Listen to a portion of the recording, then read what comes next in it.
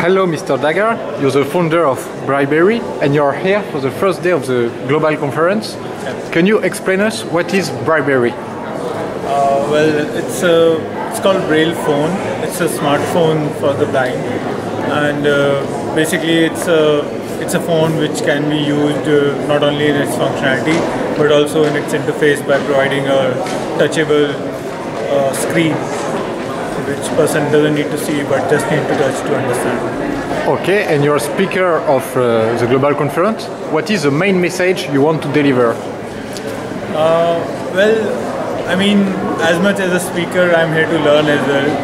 So from our side, our main message is to share our innovation and see if anybody wants to take interest and take it forward in some way. And the bigger part is to learn from other people's experiences and their projects and stuff. Okay, and you spoke about innovation. The conference are a platform through to social innovation. What is for you social innovation?